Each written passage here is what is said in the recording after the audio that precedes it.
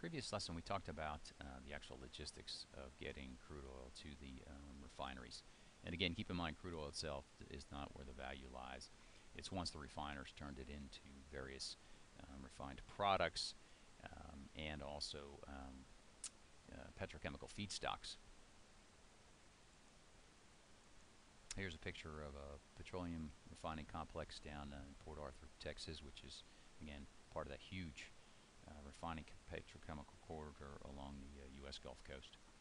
A map of where the current refineries are located, and this one is shaded in to show the petroleum administrative defense districts, or the various pads that we discussed in the prior lesson.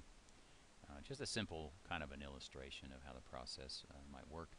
You can see these are seafloor gathering systems for crude oil, bringing crude oil onshore.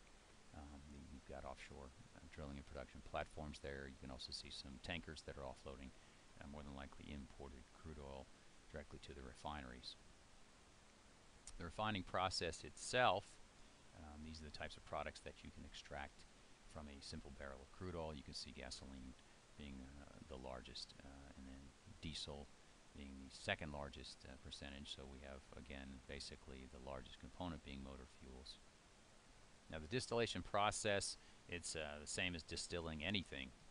You're going to heat up the crude oil, and then naturally there's going to be some vapors and some other moisture, some other condensation, and they're all going to represent products that are derived from raw crude oil. So you're going to separate heavier and lighter components by heating raw crude oil, feeding it into a distillation tower where the cooling occurs. The lighter fractions rise to the top, while heavier fractions remain on the bottom layers according to weight and boiling points. Again, we're talking about the fractions, in other words, the hydrocarbon fractions that can be removed from the complex hydrocarbon molecule that is crude oil. The primary fractions that come out of this first process of distillation are things like liquefied petroleum gases, or LPGs, naphtha, kerosene, diesel, heavy oils, and residual oil. And now we have some other processes that all these will go through, processes like reforming, alkylation, cracking, and coking to make additional products that we might need. And here's just kind of an illustration of the distillation column, and you can see off to the right the products that come out simply by heating up the crude oil in this first phase. One of the next phases then is conversion, and this is where they're going to crack the remaining heavy hydrocarbons into lighter ones. You've got thermal cracking, where heat or steam is actually used to break down larger hydrocarbons into smaller ones, or chemical cracking, where a specific catalyst is used to speed up the cracking process. The result of the cracking process is to create additional gasoline, to create jet fuel and diesel fuel. Now again, the overall process of a refinery is to take complex hydrocarbon molecules, break them down, and then reform them into the products that the refinery chooses to market at any one time. Again, the next phase in what we call the conversion process is the reformer. This is where you have heat, pressure, and catalysts that take these smaller molecules and combine them back into larger ones. For instance, naphtha, which is a product of the distillation phase, can be turned into gasoline.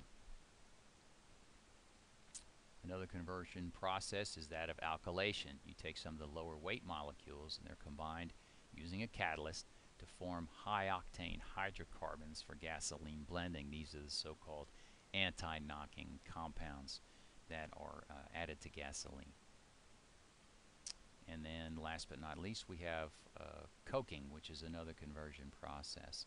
Coking is where the residual oil, the heaviest stuff that comes from the distillation process, it's going to be heated and it's broken down into heavy oil, gasoline, and then naphtha as well.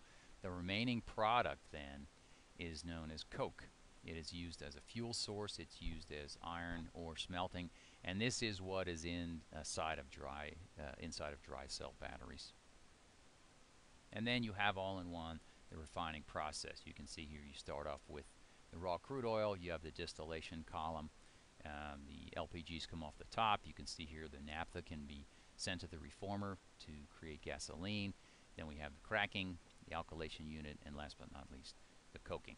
So all of these together combined form the refining process, which then gives us these various products that are going to be sold in places like retail, gasoline outlets, but then also there's going to be some of these that are used as feedstocks for the actual production of petrochemicals.